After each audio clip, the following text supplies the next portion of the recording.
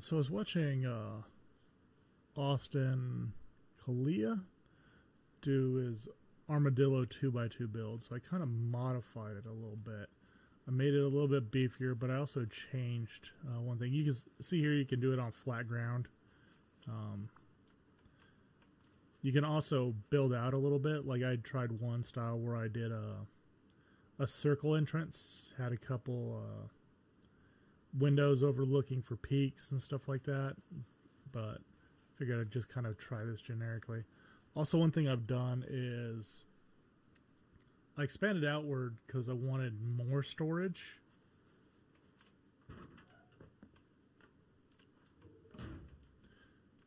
So what I did is where he had honeycombing, I'm doing barrel storage, furnaces, more storage.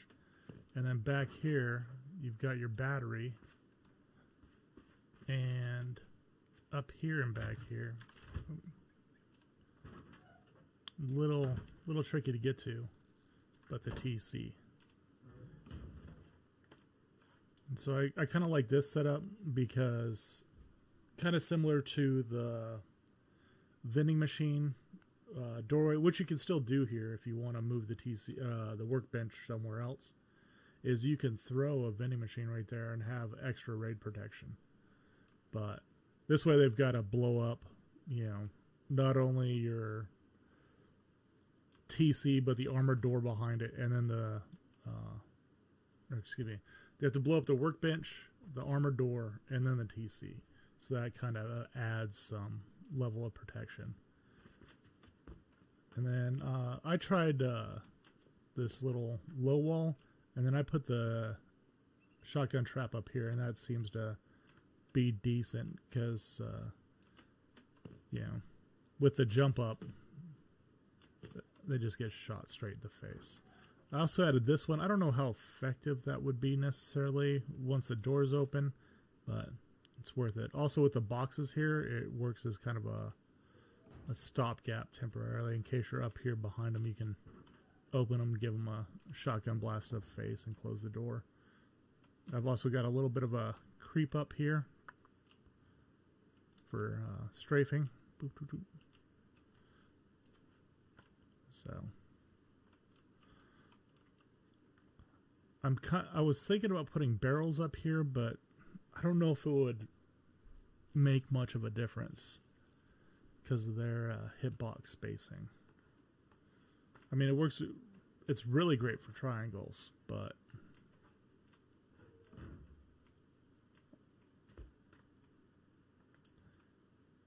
I might try that door there so I could have a peek down to the furnace area. But I don't know, just kind of playing around.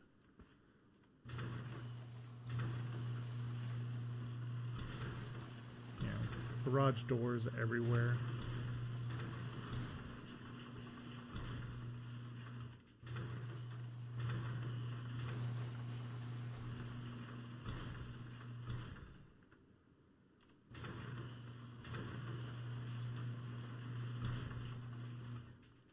So I'm not sure if I want to put a garage door here, or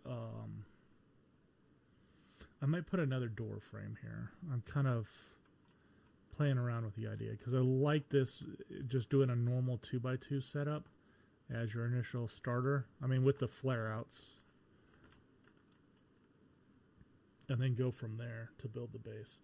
So I'm kind of up in the air about a garage door or a double door.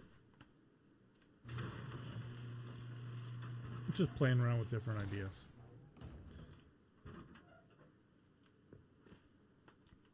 Then of course you do the,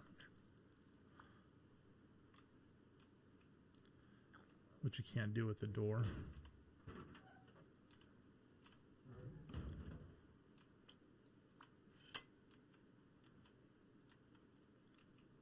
I do like trying it. I know it won't ever let me do it, but every once in a while I'm like, please work.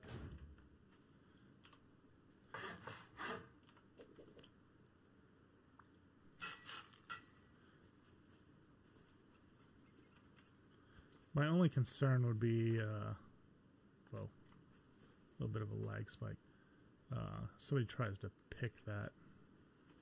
But even then, it's still, you've got to pick that, pick that, pick that. So, you know, if it wasn't Eco Raid, you're here for fucking a while. There we go. Okay, I don't know what's going on with this lag. So you can see where I flared it out a little bit. Let's do a no clip.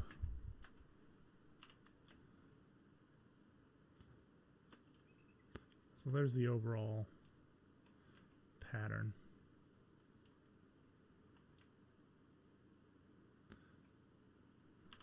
And then I was thinking about it, you could also, like these little areas here, you could throw a half wall up and a ceiling. And you've got a nice little turret pod there for the front door. Yeah, if you start getting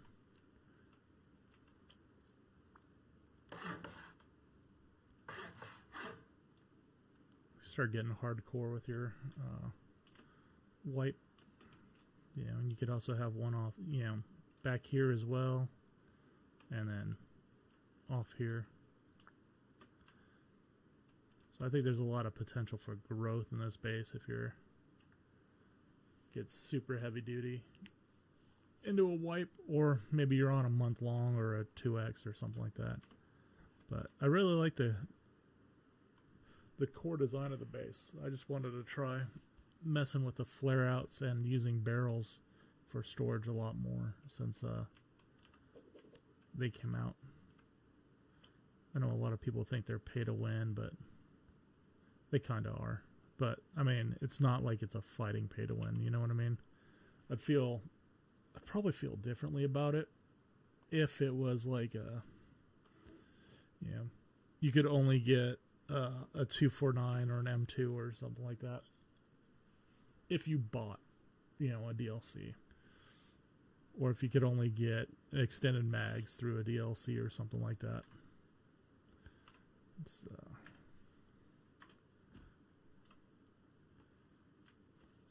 I think there's a lot of potential for this. I'm going to play around with it a bit more, but I want to kind of show off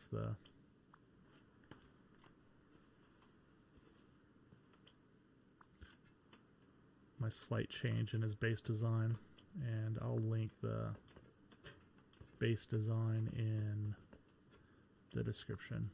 But I need to play around with this as an actual base I use instead of just playing with it on a server. And then I mentioned this circle. What I wound up doing was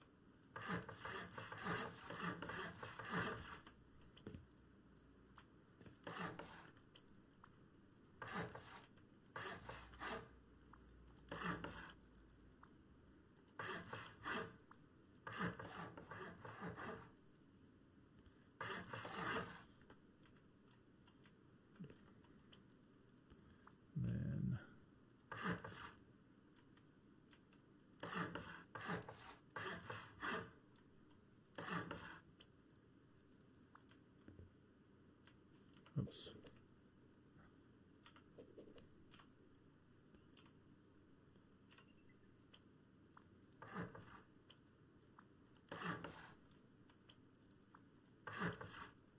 You can do a little Dropbox setup here.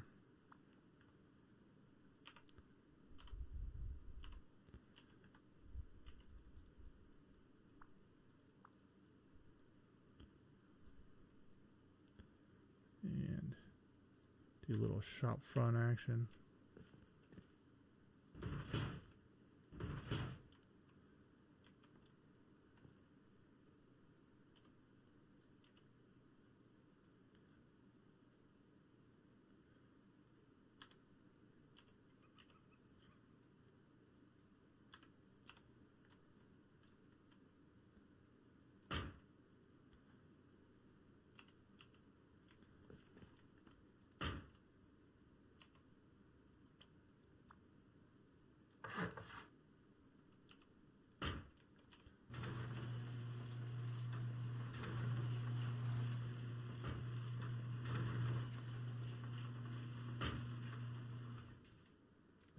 and just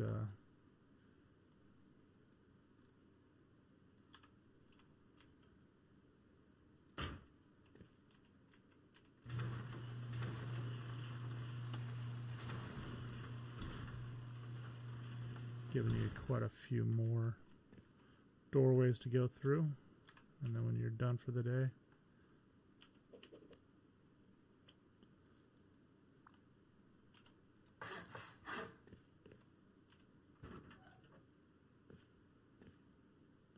and then before you upgrade it, you can still throw all your crap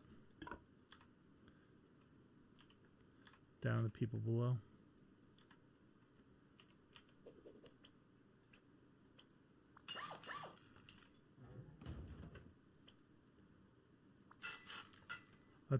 I'd upgrade this one to armored just for safety's sake. But you could do the rest of this sheet metal, stone, whatever. But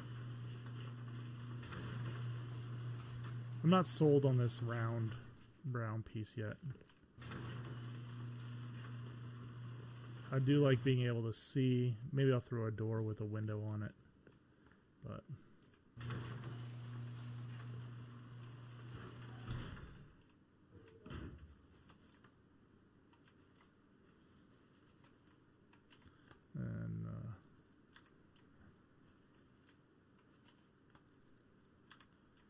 maybe leave it all patchwork.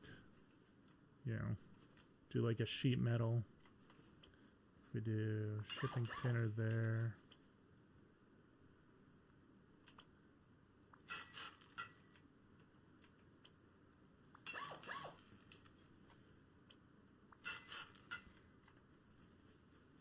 Make it look like you don't know what you're doing.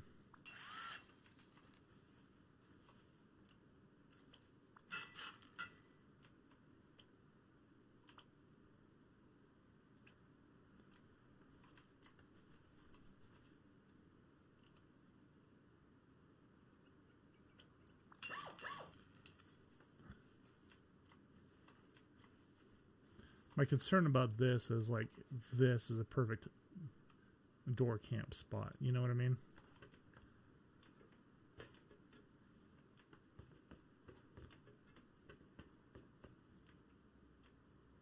But it's also one thing I was looking at. Where's...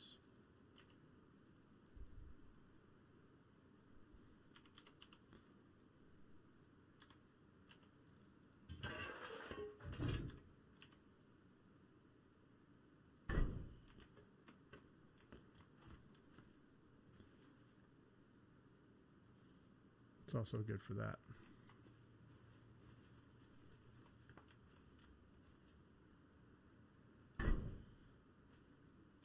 I don't think you'd ever need two, but